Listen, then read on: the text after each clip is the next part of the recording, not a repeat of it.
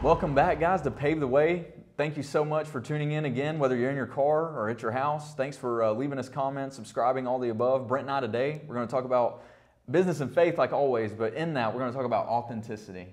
And authenticity, that's a lot to unpack, but I know that sometimes you've heard the saying, you know, I'm just keeping it real, or here's another one that people say a lot is, that's just how I am. Yeah. That's just how I am.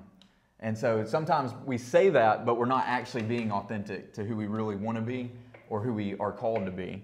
And so authenticity, what is it? It's really just being genuine, being real. And being genuine is just being what something is truly said to be. So it's just, if you say you're honest, you act honest. If you say you're this, you act it. You know, being authentic is just staying real. But where we find that people have problems, you know, when we mentor people or when we find people that we're talking to, a lot of people have a hard time being their genuine self.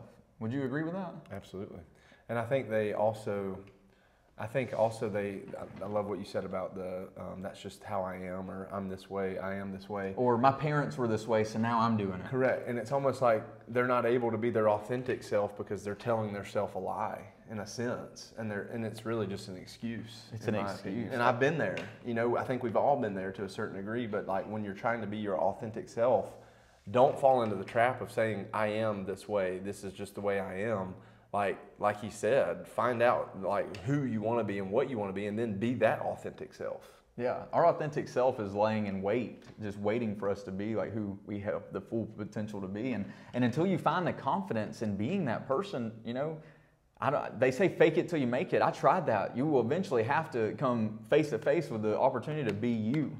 And until you get there, you're going to be behind. Like until you get to where you are you and comfortable in your own skin and comfortable being authentic and being you, you're going to be holding yourself back. You can't attract things the same way you can as when you're being real, because everybody can sense this authenticity. And so the results of all this, of being authentic, are always going to be dependent on how we frame the mindset towards it. So being authentic. So if we look around at the people around us and say, hey, you know, Brent's successful, so one day I'll be successful. Or if we look around at everyone and say, you know, I'm jealous of what Brent has. That's two different mindsets that I just took into the same category of being authentic. So if I'm thinking about, I don't have enough to be around this guy, am I going to be my authentic self? Most likely not. Most likely not, because I'm letting the world produce the results for me versus framing like, hey, I'm going to be honest to me and honest to my values no matter what anyone else has going on. Yeah. And so that's part of authenticity. Another thing that I write down is always staying true to, you know, your morals, but also always taking in personal inventory. Where are you spending time? Yeah. Who are you hanging out with? It's so critical, especially as you're trying to progress and be your authentic self and create this life. Because every single person out there, whether you write them down, whether you admit it, you do have dreams, you do have admirations, you do have things that you wake up for. It's just natural. It's in our nature to want to progress in life. So as you're doing this personal inventory, what is it? What are the things in your life that are holding you back from being that authentic self? What are the things in your life?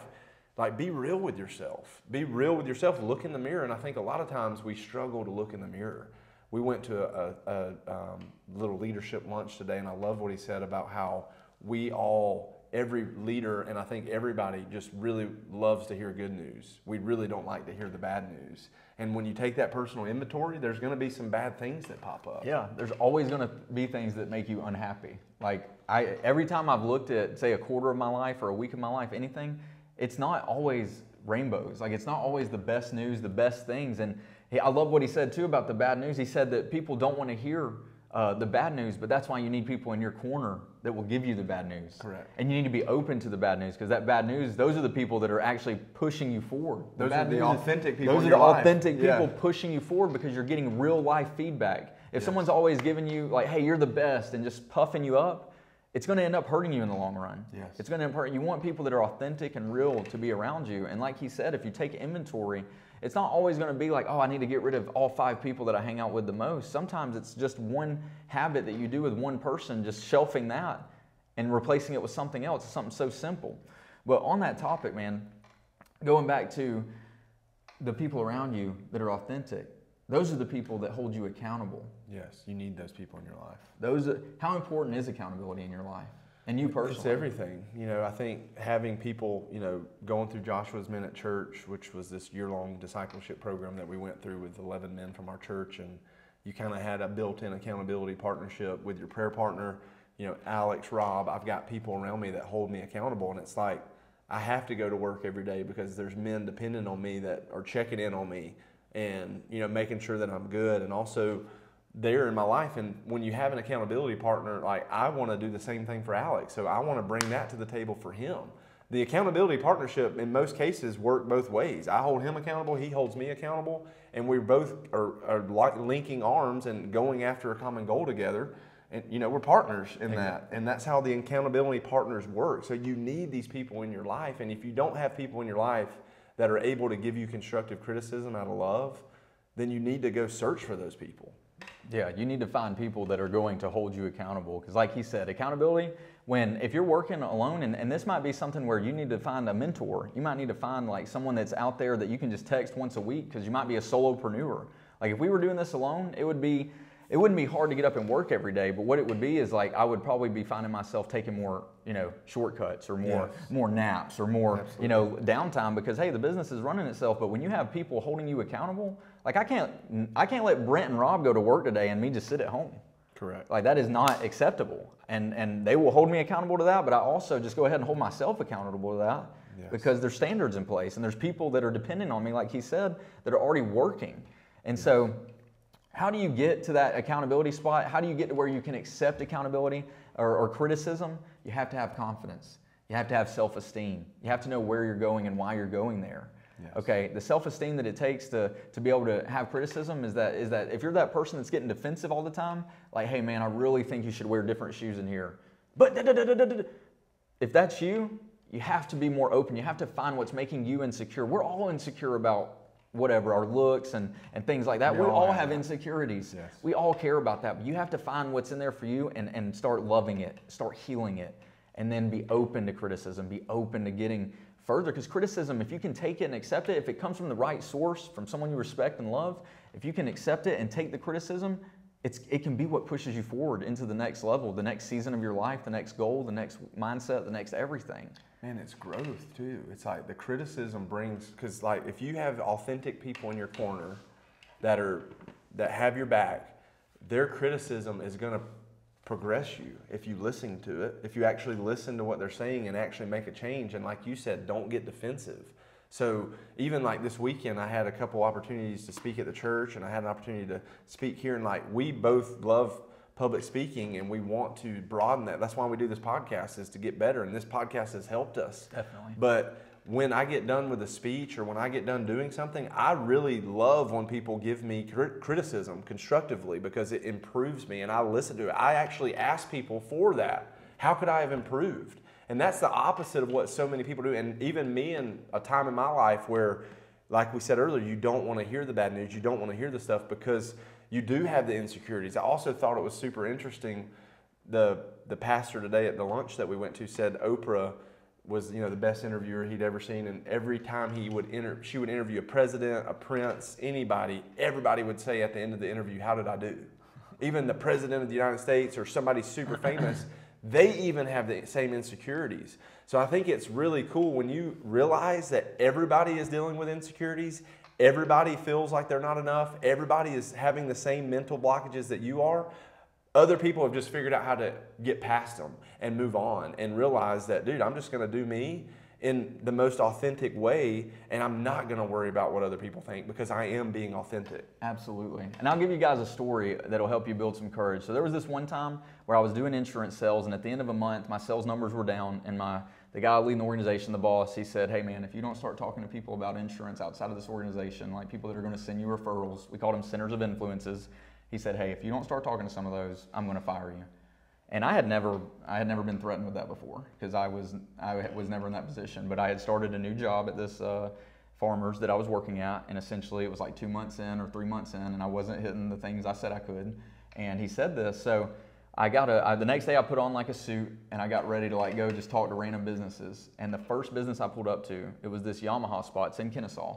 Pulled up in the Yamaha parking lot, and I literally like sat in the car and I like tried to gain the courage for like 20 minutes. I might have like almost cried. Like, I don't know, man. I was probably 24 or 3, and I hadn't done the business to business deal yet. Maybe once when I was 18. It's intimidating, bro. So I was getting in there and I was ready to go, and I had psyched myself out. 20 minutes later, I finally just get out of the car, slam the door. I walk in, got my suit on, and I was walking in to talk to people that like sold Yamaha motorcycles to like say, hey, when you sell one, like send it to me.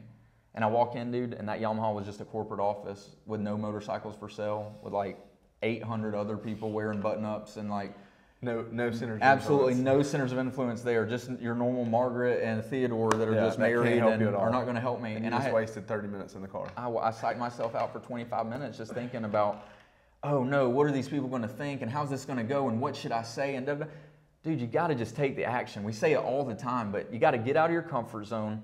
You know, in the Bible, it says, out of your heart, the mouth speaks. Okay? In the Bible, it says, out of your mouth, the heart speaks. So you know by what you're saying and what you're thinking where your heart is lying. All right? My heart that day, when I was in that parking lot, had no courage in it. It did not lie with any courage, with no promises. I hadn't even started reading the Bible yet. That's why I didn't have any faith yet. But by taking that action, it helps you get that experience. It helps you get out of that comfort zone. It helps you lean into your faith. It helps you get to the next level. So what's a time where maybe you were able to gain confidence? And then I also want to talk about that. I mentioned the heart. How do you keep your heart authentic? So as far as gaining confidence, I would say just stepping out in the speaking realms and like putting yourself out there. You have to, you said fake it till you make it, and I agree that that's not the way to go, but with the speaking and things like that, it's almost like you just got to put yourself out there.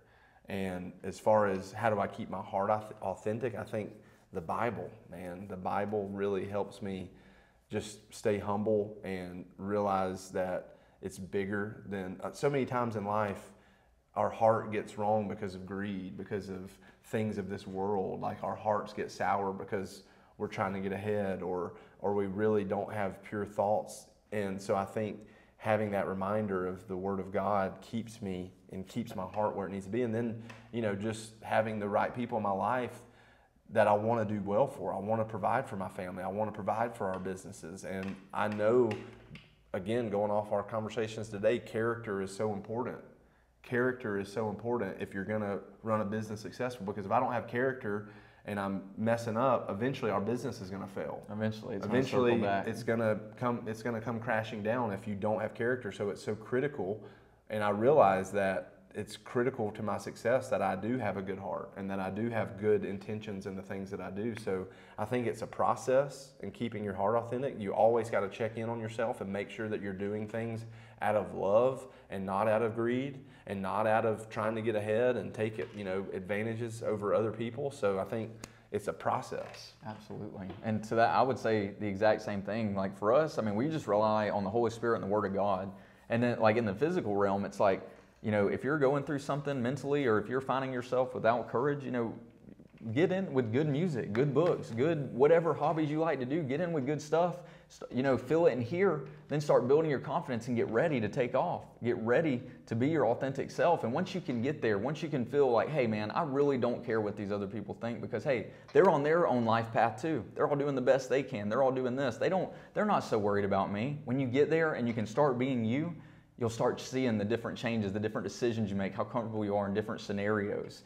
And then out of these things, you'll act and behave in love. You'll act, behave, and love. And Christianity can keep you grounded in that. Well, I think Christianity has helped me so much with like just truly falling in love with Jesus, and not, I love how Brad always is basically, it's like, it's not just act better. It's like, get your heart right. Like, get the heart right. Fall in love with Jesus. And then these things that discuss Jesus will discuss you. And you like, he said that Sunday, like, I love Jesus so much, the things of my past disgust me. And I agree with that. So relying on the Holy Spirit allows you to enter into that authentic self, because it gives you faith. It gives you courage. Like, I'll be honest, man, there's times in my life where my confidence comes solely from the Lord. There's times where I step on a stage and I feel like I am not equipped. I feel like there's no way. Even talking to high school kids sometimes, dude, like you have that thought like, dude, these kids, why am I even, like you doubt yourself. So there's so many times where I'm just like, Lord, I'm going to go do this and I need you to step up, and you almost like put it on him. You know, and that's where you want to be. It's like, dude, I'm dependent on you for this. Absolutely. And what starts happening there is you gain, like you said, you gain the confidence. But dude, your soul is made alive. Like you're aligned with the Spirit.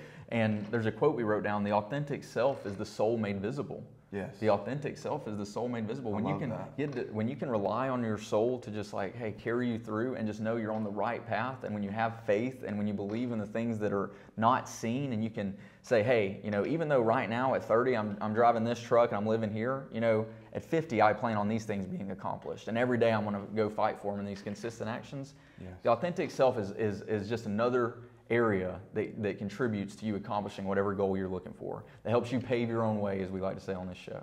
And the more you do it, the easier it gets. It's kind of like everything. Like the more that you put your authentic self out there, the more that you have that confidence, and the more that you step outside your comfort zone. There's levels to it.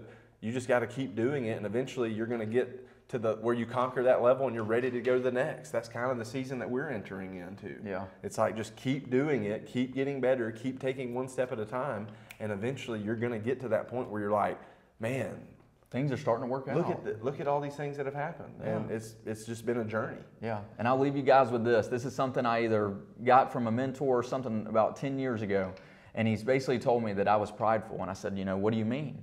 And he said, you know, you think that everybody cares so much about you. You're so worried about what other people think. That would mean that they're thinking about you. Dude, no one's thinking about you. And it was that moment that I was like, wow, I really am like overthinking everything. It was kind of everything. It was real. It was relationships. It was talking in front of people. It was this. It was that. But a lot of overthinking that we do is just unnecessary. And you know, he said it was prideful. And I really looked in the mirror and I agreed with him.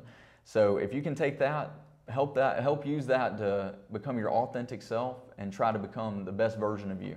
It's waiting. Thanks, guys.